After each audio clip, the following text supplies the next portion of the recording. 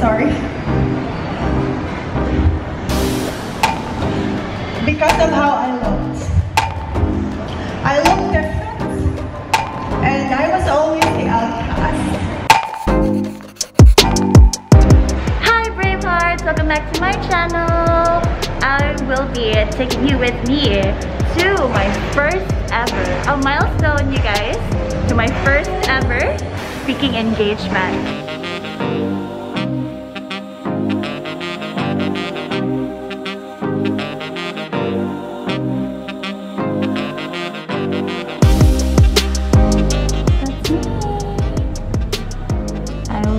Talking about body positivity. I am so nervous, but you know, trying to keep myself calm, cool, and collected. I'm so nervous. Like, I don't know if you can tell, but it's in my breathing.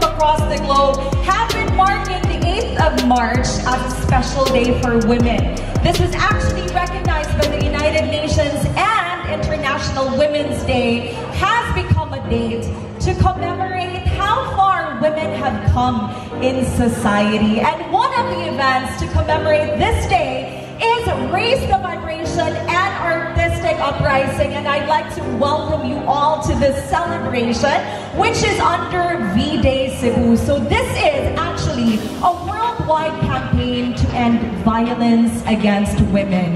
Now, what better way to learn more about V-Day Cebu than to hear from the organizer of V-Day Cebu herself, who is also the founder of Fight Like a Girl, or Flag PH, and is the producing artistic director of 210 Cans Philippines Incorporated. Ladies and gentlemen, let's give a big hand to Miss Sarah May and Juana Henderson. We wanted to imagine a time and a place where we would walk anywhere feeling safe, where we would have to dress up or dress down and not feel judged. We would like to imagine a world where we can just be anything and anyone, and we can be very unapologetic about it. Why V-Day? It started out as a story or a movement because of the vagina monologues. So our author, Eve Ansler, thought, what can we do? We have these stories, and how can we help people? So a movement begun, which is V-Day. Why V-Day? V stands for violence, but V also stands for victory. And we claim that victory today and every single day for the rest of the years to come. Giver. So I'm here to share about the modern Eve, again in my talk, Motherhood in the New Millennium. Lifestyle and fashion content creator, Chennie Montero.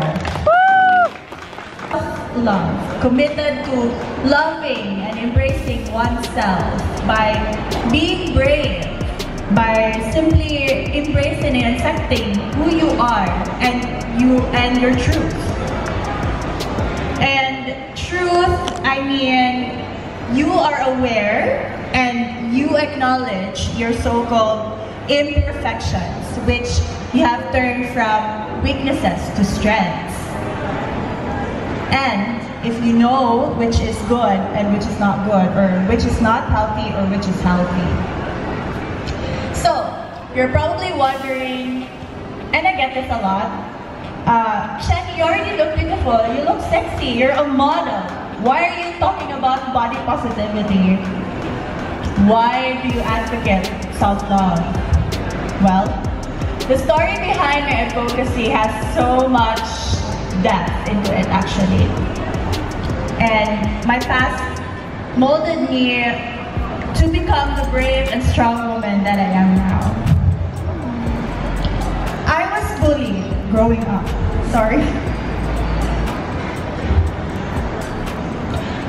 Because of how I looked.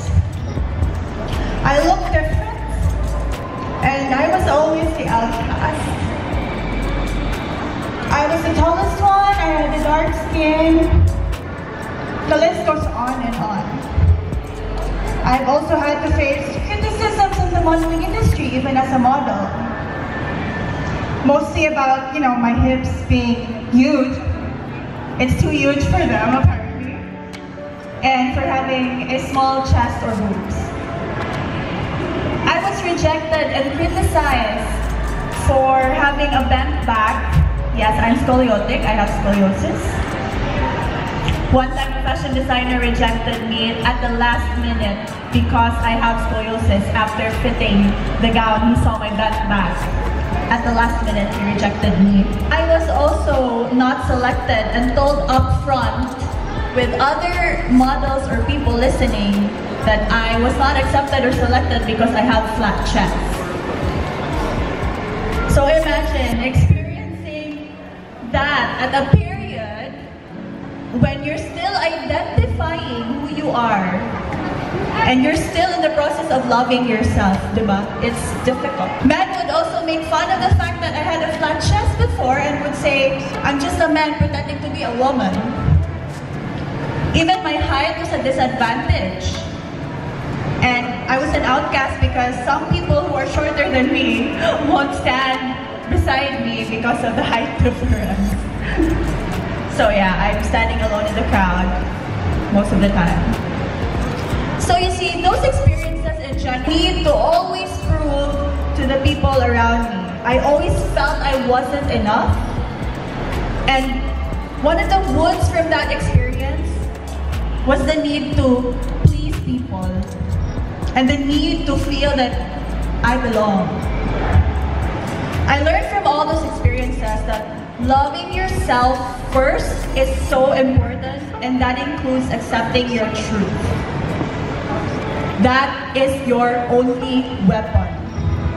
When you love yourself, other people's opinion won't matter. You're somehow limitless.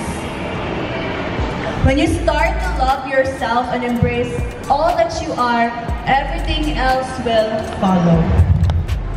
You become more confident, and you attract or receive the love, the kind of love that you give to yourself.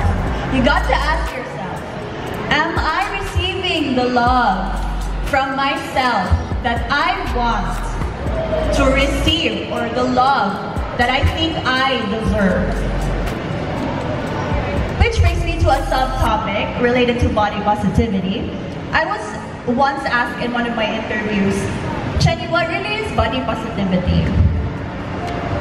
Body positivity should not only limit to embracing or loving one's physical appearance or flaws, or turning one's flaws from weakness to strength, but it should also include how one takes care of his or her body.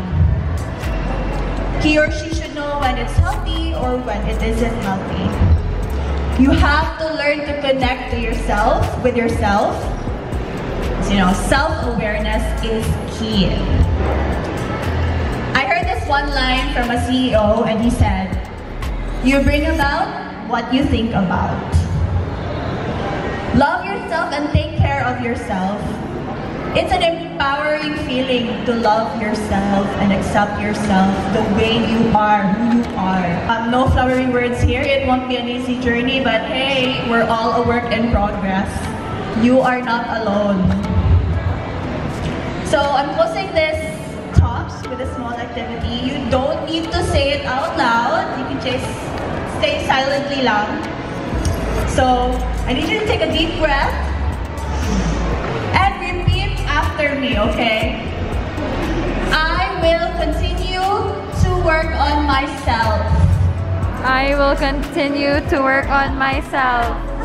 I'm proud of my progress, whether big or small. I am proud of my progress, whether big or small. I am strong. I am strong. I am loved. I am loved. I am enough. I matter. And I am worth it. And I am worth it. Thank you so much. Thank you so much, Chennie. We are so worth it indeed. Thank you so much for those words of encouragement. So as you can see, friends, it's not that you're not beautiful or that you're not enough. It's just that people will always have something to say. Let's all be kind, not just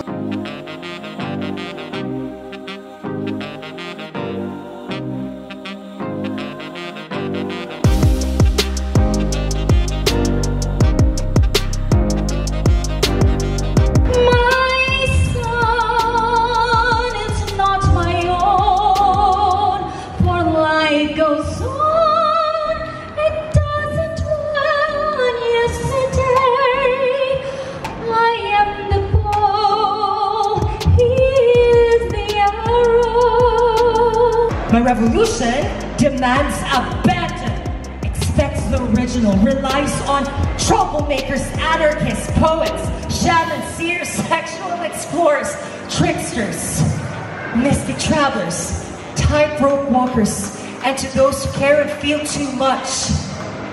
My revolution shows up unexpectedly. It's not naive, but beliefs in miracles cannot be categorized, targeted, branded, or even located. Is determined by ecstatic joy and mystery. Offers prophecy, not prescription. Requires listening. It's not centralized, although we all know where we're going. It happens in stages and all at once. It happens where you live and everywhere. It requires listening and staring deep into my eyes. Go ahead. Love. A big hand. Being a female and walking in their shoe, I understand. So that's advantage number 2. And when I handle cases, you know, women, we are naturally nurturing. We think of others. So sometimes we handle cases, honestly, sometimes wala kang ibayad. Muadto lang gihapon. You know, you feel for the children. You wanted to stop the abuse, kay gikulata. Kung adto may police station, wala na ibayad. Uy, muadto yung beginning, wala na ibayad. Just for the purpose of making sure that there is a temporary restraining order for the husband to stop physically abusing the wife. So you know, the safe spaces mo is the anti-bastos. So actually, many women, sometimes we just keep silent, but we are all victims of the Safe Spaces Act. Yes. When I go out, and honestly, I really have a big hip. And then when I walk down the road, I always hear, bagang ate oy, lami ang ate oy. But there's no Safe Spaces Act before. So we just listen to it. But, you know, it's painful ba? So let's just say, we have a male friend here. Sa man itong male friend din, si Sir. Ikaw lang ko sampung, Sir, ha? Ngamingon ko, lamian mo, Sir, right? How do you feel? Lamian mo, eh? Baga ni mo, eh? Diba? I-take home di kami. Diba lain? If that hurts sa other person, why would we do that to the female? Tough man ang sud sa PNP uniform or sa PNP. So, kay pag training pa lang, in training, saying uguan ang exercises.